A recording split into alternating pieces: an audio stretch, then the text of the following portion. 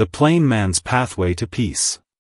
And when Jesus departed from there, 2 blind men followed him, crying and saying, You Son of David, have mercy on us. And when he was come into the house, the blind men came to him, and Jesus said unto them, Do you believe? He touched their eyes, saying, According to your faith be it unto you. And their eyes were opened, and Jesus straitly charged them, saying, See that no one knows it. Matthew chapter 9 verse 27-30. I am not about to expound this incident, nor to draw illustrations from it, but only to direct your attention to one single point in it, and that is, its extreme simplicity. There are other cases of blind men, and we have various incidents connected with them, such as, in one instance, the making of clay and the sending of the patient to wash at the pool of Siloam and so forth. But here the cure is extremely simple. The men are blind, they cry to Jesus, they come near, they confess their faith, and they receive their sight straightway. In many other cases of miracles that were worked by Christ there were circumstances of difficulty. In one case a man is let down through the roof, being born of 4. In a second case a woman comes behind him in the press and touches the hem of his garment with great effort. We read of another who had been dead 4 days, and there seemed to be a clear impossibility in the way of his ever coming forth from the tomb. But everything is plain sailing here. Here are blind men, conscious of their blindness, confident that Christ can give them sight. They cry to him, they come to him, they believe that he is able to open their eyes, and they receive their sight at once. You see, there was, in their case, these simple elements: a sense of blindness, a desire for sight, then prayer, then coming to Christ, then an open avowal of faith, and then the cure. The whole matter lies in a nutshell. There are no details, no points of care and nicety which might suggest anxiety. The whole business is simplicity itself, and upon that one point I want to dwell at this time.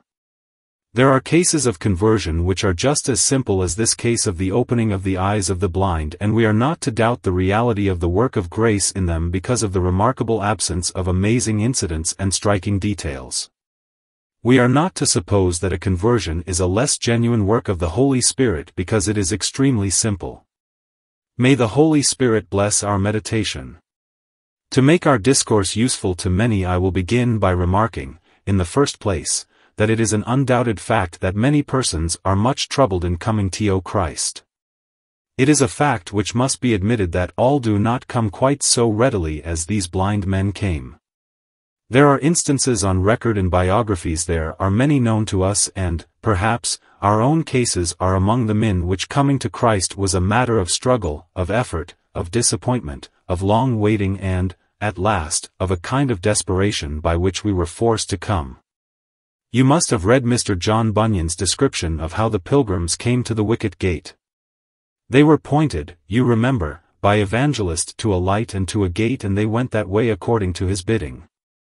I have told you, sometimes, the story of a young man in Edinburgh who was very anxious to speak to others about their souls, so he addressed himself one morning to an old Musselburgh fishwife, and he began by saying to her, Here you are with your burden.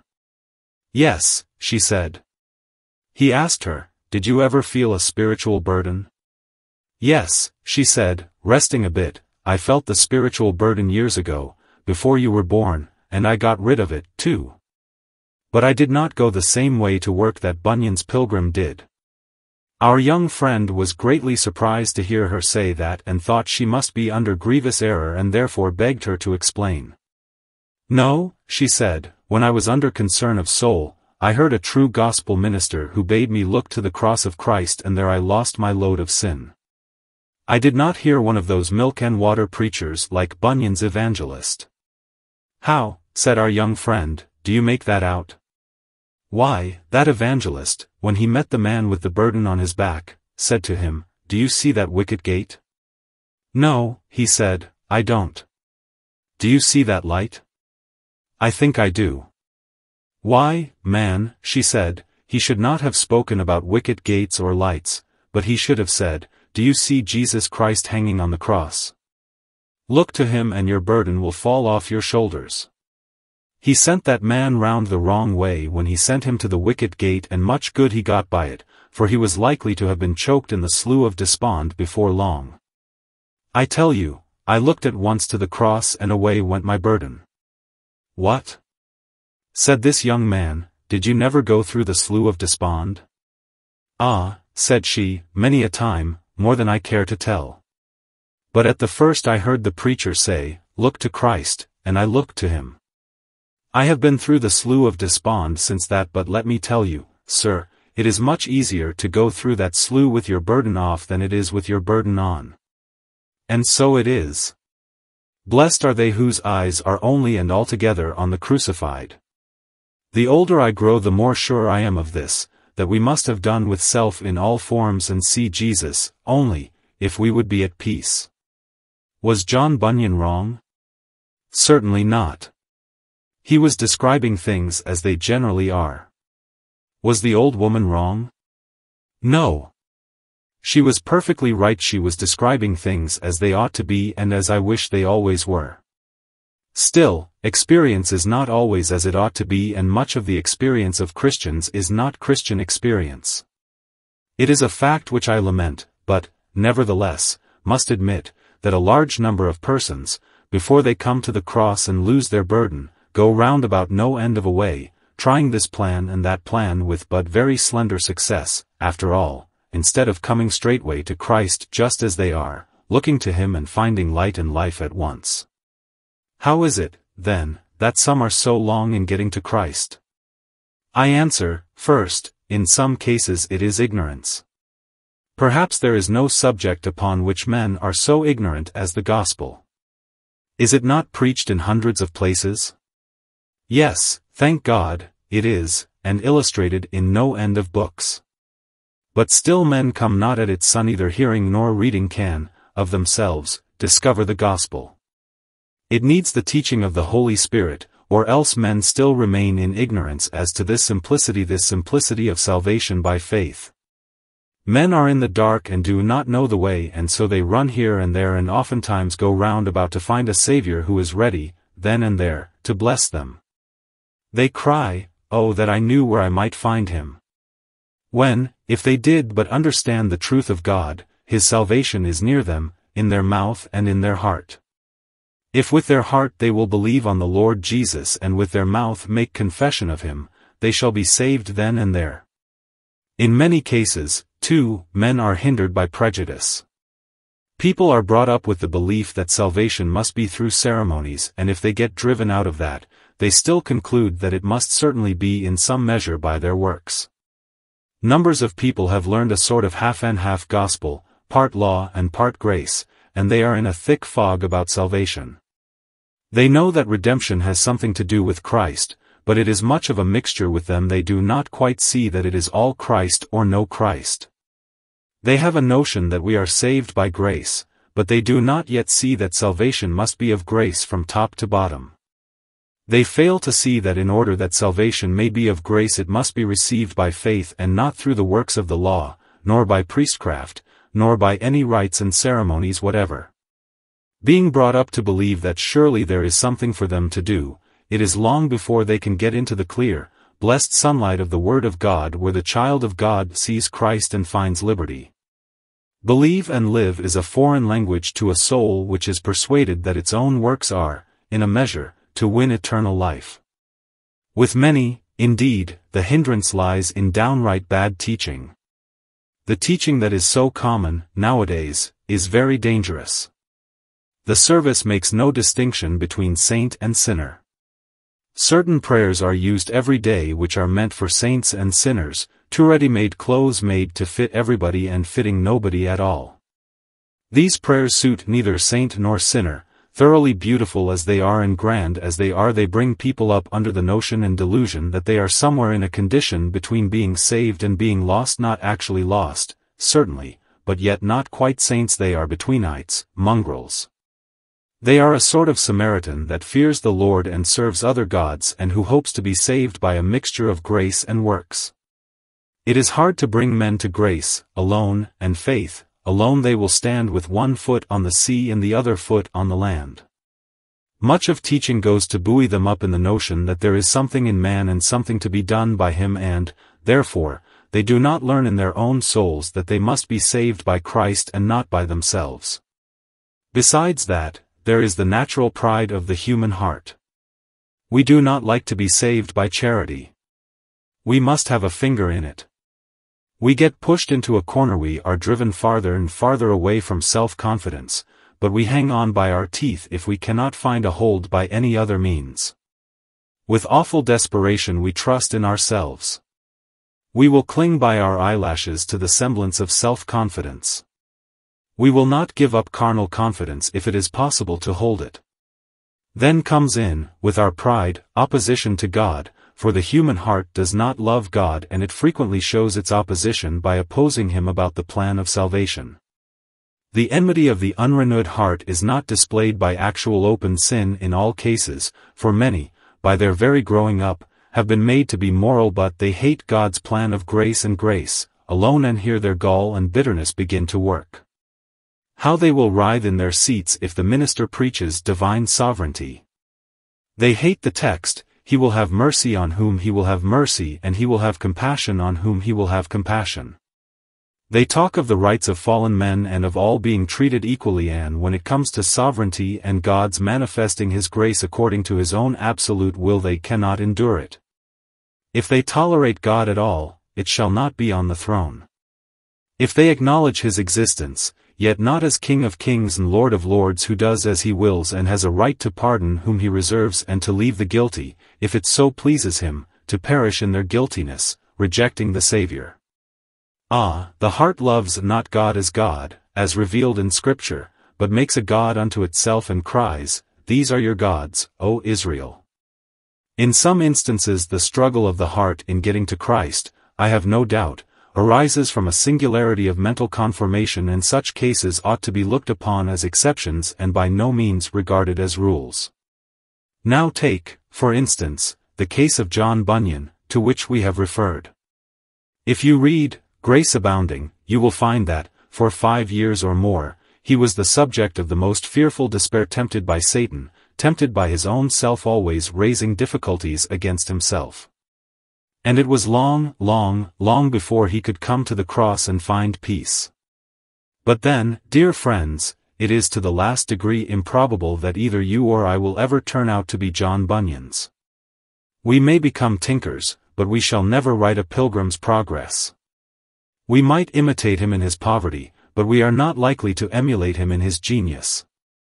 A man with such an imagination, full of wondrous dreams, is not born every day, and when he does come along, his inheritance of brain is not all a gain in the direction of a restful life.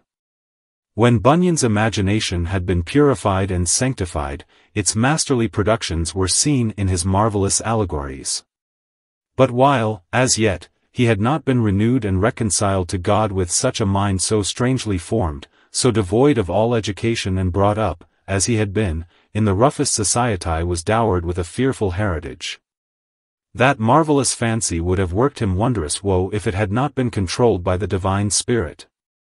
Do you wonder that, in coming to the day, those eyes which had been veiled in such dense darkness could scarcely bear the light, and that the man should think the darkness all the darker when the light began to shine upon him? Bunyan was one by himself, not the rule, but the exception. Now, you, dear friend, may be an odd person. Very likely you are, and I can sympathize with you, for I am odd enough, myself. But do not lay down a law that everybody else must be odd, too. If you and I did happen to go round by the back ways, do not let us think that everybody ought to follow our bad example. Let us be very thankful that some people's minds are less twisted and gnarled than ours, and do not let us set up our experience as a standard for other people. No doubt difficulties may arise from an extraordinary quality of mind with which God may have gifted some, or a depression of spirit natural to others, and these may make them peculiar as long as they live. Besides, there are some who are kept from coming to Christ through remarkable assaults of Satan. You remember the story of the child whom his father would bring to Jesus, but, as he was a-coming, the devil threw him down and tore him? The evil spirit knew that his time was short and he must soon be expelled from his victim, and, therefore, he cast him on the ground and made him wallow in epilepsy and left him half dead. So does Satan with many men. He sets upon them with all the brutality of his fiendish nature and expends his malice upon them because he fears that they are about to escape from his service and he will no longer be able to tyrannize over them. As what says?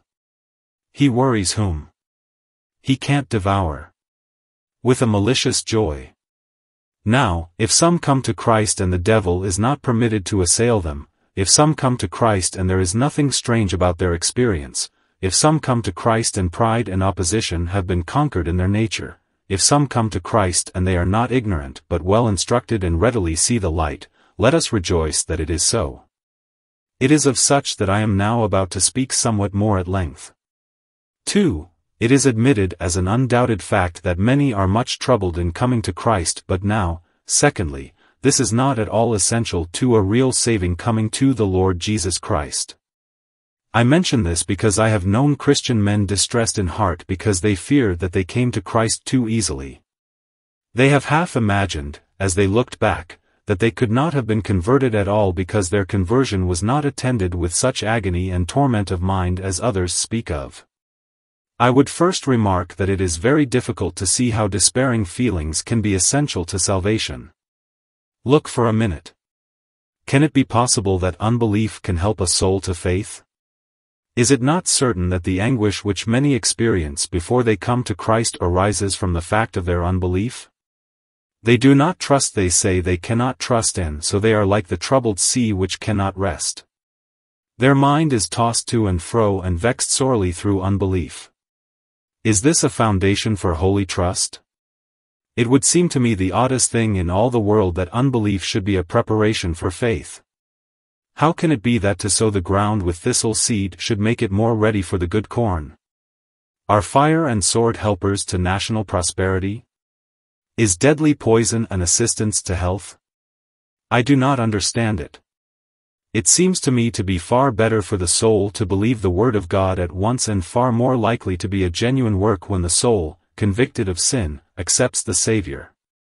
Here is God's way of salvation, and he demands that I trust his dear Son who died for sinners. I perceive that Christ is worthy to be trusted, for he is the Son of God, so that his sacrifice must be able to put away my sin. I perceive, also, that he laid down his life in the place of his people and, therefore, I heartily trust him. God bids me trust him, and I trust him without any further question. If Jesus Christ satisfies God, he certainly satisfies me. And, asking no further question, I come and trust myself with him. Does not this kind of action appear to have about it all that can be necessary? Can it possibly be that a raging, raving despair can ever be helpful towards saving faith? I do not see it. I cannot think it. Some have been beaten about with most awful thoughts. They have supposed that God could not possibly forgive them. They have imagined that, even if he could pardon them, he would not, since they were not his elect, nor his redeemed. Though they have seen the gospel invitation written in letters of love, "Come unto me, all you that labor and are heavy laden, and I will give you rest," they dare to question whether they should find rest if they came, and they invent suspicions and surmises, some of them amounting, even, to blasphemy against the character of God and the person of his Christ. That such people have been forgiven according to the riches of divine grace I do verily believe, but that their sinful thoughts ever help them to obtain pardon I cannot imagine. That my own dark thoughts of God, which left many a scar upon my spirit, were washed away with all my other sins, I know. And that there was never any good in those things, or that I can look back upon them without shame and regret, is also a thing I know. I cannot see of what particular service they could have been to anybody. Shall one bath of ink take out the stain of another? Can our sin be removed by our sinning more? It is impossible that sin could aid grace, and that the greatest of all sins, the sin of unbelief, should help towards faith. Yet, once again, dear friends, much of all this struggling and tumult within which some have experienced is the work of the devil, as I have already said. Can it be essential to salvation for a man to be under the influence of Satan? Is it necessary that the devil should come in to help Christ? Is it absolutely essential for the black fingers of the devil to be seen at work with the lily hands of the Redeemer? Impossible. That is not my judgment of the work of Satan, nor will it, I think, be yours if you will look at it. If you never were driven either to blasphemy or despair by Satan, thank God you never were. You would have gained nothing by it, you would have been a serious loser. Let no man imagine that if he had been the prey of tormenting suggestions his conversion would have more marks of the truth of God about it. No mistake can be more groundless. It cannot be that the devil can be of any service to anyone among you. He will do you damage and nothing but damage. Every blow he strikes, hurts but does not heal. Mr. Bunyan, himself says, when he speaks of Christian fighting with Apollyon, that, though he won the victory, he was no gainer by it. A man had better go many miles round about, over hedge and ditch, sooner than once come into conflict with Apollyon. All that is essential to conversion is found in the simpler way of coming at once to Jesus, and, as to anything else, we must face it, if it comes, but certainly not look for it. It is easy to see how satanic temptation hampers and how it keeps men in bondage when otherwise they might be at liberty, but what good it can do, in itself, it would be difficult to tell. Once again, many instances prove that all this law work and doubting and fearing and despairing and being tormented by Satan are not essential, because there are scores and hundreds of Christians who came at once to Christ, as these two blind men did, and, to this very day, know very little about those things. I could, if it were proper, call upon brothers and sisters who are around me at this moment who would tell you that when I have been preaching the experience of those who come to Christ with difficulty, they have been glad that it should be preached, but they have felt, we know nothing of all this in our own experience. Taught from their very youth the way of God, trained by godly parents, they came under the influences of the Holy Spirit very early in life. They heard that Jesus Christ could save them. They knew that they needed saving and they just went to Him. I was about to say, almost as naturally as they went to their mother or their father when they were in need, they trusted the Savior and they found peace at once. Several of the honored leaders of this church came to the Lord in this simple manner. Only yesterday I was greatly pleased with several that I saw who confessed faith in Jesus in a way which charmed me, and yet, about their Christian experience there was little trace of terrible burns and scars. They heard the gospel, they saw the suitability of it to their case, and they accepted it then and there and entered immediately into peace and joy. Now, we do not tell you that there are a few such plain cases, but we assert boldly that we know hosts of like instances, and that there are thousands of God's most honored servants who are walking before Him in holiness and are eminently useful, whose experience is as simple as ABC. Their whole story might be summed up in the verse, I came to Jesus as I was, weary and worn and sad. I found in Him a resting place, and He has made me glad. I will go yet further and assure you that many of those who give the best evidence that they are renewed by grace cannot tell you the day in which they were saved, and cannot attribute their conversion to any one sermon or to any one text of Scripture, or to any one event in life. We dare not doubt their conversion, for their lives prove its truth. You may have many trees in your garden of which you must admit that you don't know when they were planted, but if you get plenty of fruit from them you are not very particular about the date of their striking root. I am acquainted with several persons who do not know their own age. I was talking to one the other day who thought herself 10 years older than I found her out to be. I did not tell her that she was not alive because she did not know her birthday. If I had told her so, she would have laughed at me, and yet there are some who fancy that they cannot be converted because they do not know the date of their conversion.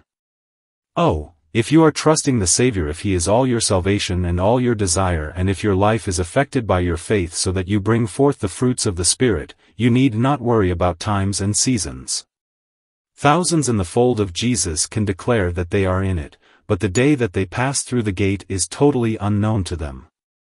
Thousands there are who came to Christ, not in the darkness of the night, but in the brightness of the day, and these cannot talk of weary waiting and watching, though they can sing of free grace and dying love. They came joyously home to their Father's house. The sadness of repentance was sweetened with the delight of faith which came simultaneously with repentance to their hearts. I know it is so. We tell you but the simple truth of God. Many young people are brought to the Savior to the sound of sweet music. Many, also, of another class, namely, the simple-minded, come in like manner. We might all wish to belong to that class. Some professors would be ashamed to be thought simple-minded, but I would glory in it. Too many of the doubting, critical order are great puzzle-makers and great fools for their pains. The childlike ones drink the milk while these folks are analyzing it. They seem, every night, to take themselves to pieces before they go to bed, and it is very hard for them, in the morning, to put themselves together again. To some minds the hardest thing in the world is to believe a self-evident truth. They must always, if they can, make a dust and a mist and puzzle themselves, or else they are not happy. In fact, they are never sure till they are uncertain and never at ease till they are disturbed. Blessed are those who believe that God swim, because if Christ's salvation is God's way of saving man, it must be the right way, and they accept it. Many, I say, have thus come to Christ. Now, proceeding a step farther, there are all the essentials of salvation in the simple, pleasant, happy way of coming to Jesus just as you are. For what are the essentials? The first is repentance, and these dear souls, though they feel no remorse, yet hate the sin they once loved. Though they know no dread of hell, yet they feel a dread of sin, which is a great deal better. Though they have never stood shivering under the gallows, yet the crime is more dreadful to them than the doom. They have been taught by God's Spirit to love righteousness and seek after holiness, and this is the very essence of repentance. Those who thus come to Christ have certainly obtained true faith.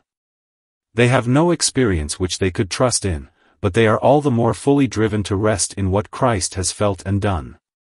They rest not in their own tears, but in Christ's blood, not in their own emotions, but in Christ's pangs, not in their consciousness of ruin, but in the certainty that Christ has come to save all those that trust him. They have faith of the purest kind. And see, too, how certainly they have love. Faith works by love, and they show it. They often seem to have more love at the first than those who come so dreadfully burdened and tempest-tossed, for, in the calm quiet of their minds they get a fairer view of the beauties of the Savior, and they burn with love to him, and they commence to serve him, while others, as yet, are having their wounds healed and are trying to make their broken bones rejoice. I am not wishing to depreciate a painful experience, but I am only trying to show as to this second class, that their simple coming to Christ, as the blind men came there simply believing that he could give them sight, is not one whit inferior to the other, and has in it all the essentials of salvation. For, next, notice that the gospel command implies in itself nothing of the kind which some have experienced. What are we bid to preach to men? Be dragged about by the devil and you shall be saved. No, but, believe in the Lord Jesus Christ and you shall be saved. What is my commission at this time? To say to you, despair and you shall be saved? No, verily, but, believe and you shall be saved. Are we to come here and say, torture yourself? Mangle your heart, scourge your spirit, grind your very soul to powder in desperation? No, but, believe in the infinite goodness and mercy of God in the person of his dear Son, and come and trust him. That is the gospel command. It is put in various forms. This is one: look unto me and be you saved, all the ends of the earth. Now, if I were to come and say, tear your eyes out, that would not be the gospel, would it? No, but look. The gospel does not say, cry your eyes out, but, look. And it does not say, blind your eyes with a hot iron. No, but, look, look, look. It is just the very opposite of anything like remorse, despair and blasphemous thought. It is just, look. Then it is put in another shape. We are told to take of the water of life freely. We are bid to drink of the eternal spring of love and life. What are we told to do? To make this water of life scalding hot? No. We are to drink it as it freely flows out of the fountain. Are we to make it drip after the manner of the Inquisition, a drop at a time, and to lie under it and feel the perpetual drip of a scanty trickling? Nothing of the sort. We are just to step down to the fountain and drink and be content, for it will quench our thirst. What is the gospel, again? Is it not to eat the bread of heaven? Eat you that which is good. There is the gospel banquet, and we are to compel men to come in, and what are they to do when they come in? Silently to look on while others eat? Stand and wait till they feel more hungry? Try 40 days fasting, like Dr. Tanner? Nothing of the sort. You might think this to be the gospel by the way some people preach and act, but it is not so. You are to feast on Christ at once. You need not fast till you turn yourself into a living skeleton and then come to Christ. I am sent with no such message as that, but this is my word of good cheer: listen diligently to me and eat that which is good, and let your soul delight itself in fatness. He that thirsts, come to the waters, and he that has no money, let him come, buy wine and milk, without money and without price. Freely take what God freely gives, and simply trust the Savior. Is not that the gospel? Well, then, why should any of you say, I cannot trust Christ because I don't feel this and don't feel that? Do I not solemnly assure you that I have known of many who have come to Christ just as they were, who have never undergone those horrible feelings which are so much spoken of, and yet have been most truly saved? Come as you are. Do not try to make a righteousness out of your unrighteousness, or a confidence out of your unbelief, or a Christ out of your blasphemies, as some seem to do. Nor dote so foolishly as to imagine that despair may be a ground of hope. It cannot be. You are to get out of self and into Christ, and there you will be safe. As the blind men said, when Christ asked them, Do you believe that I am able to do this? So are you to say to him, Yes, Lord. Trust yourself with your Savior, and he is your Savior. 3. I conclude with one more observation. Those persons who are privileged to come to Jesus Christ softly, pleasantly, and happily are not losers. They do lose something, certainly, but there is not much in it. They lose somewhat of the picturesque, and they have less to tell. When a man has had a long series of trials to drive him out of himself and, at last, comes to Christ like a wrecked vessel tugged into port, he has a story to talk of and write about, and, perhaps, he thinks it interesting to be able to tell. And, if he can tell it to God's glory, it is quite proper that he should.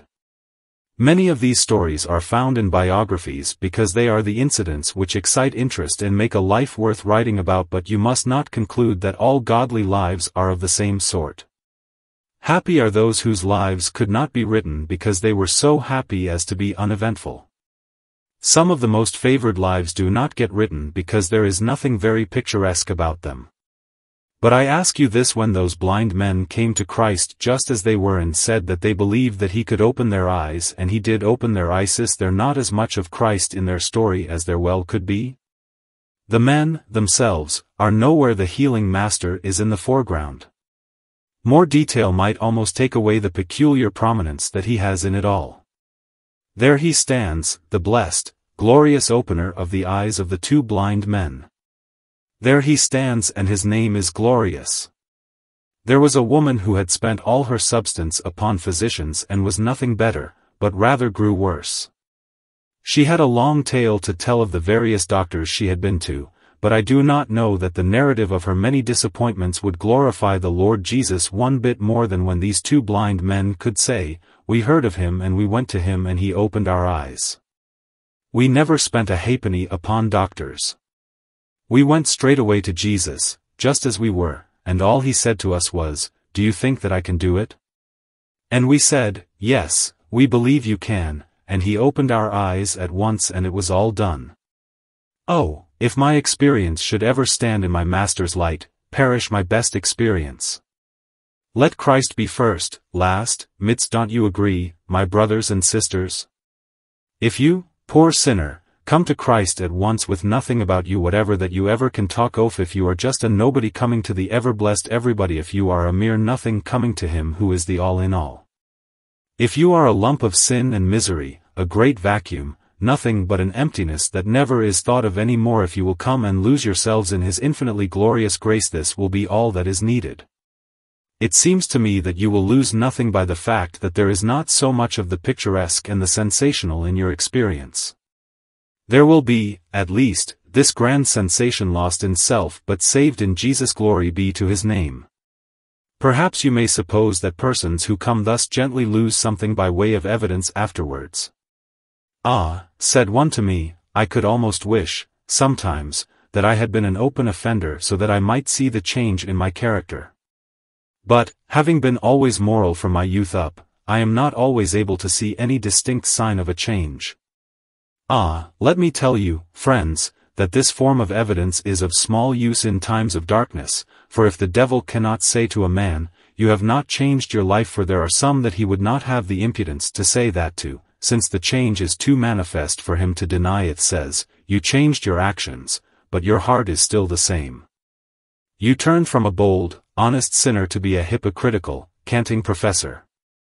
That is all you have done. You have given up open sin because your strong passions declined, or you thought you would like another way of sin again. Now you are only making a false profession and living far from what you should do. Very little consolation is to be had even out of the change that conversion works when once the archenemy becomes our accuser.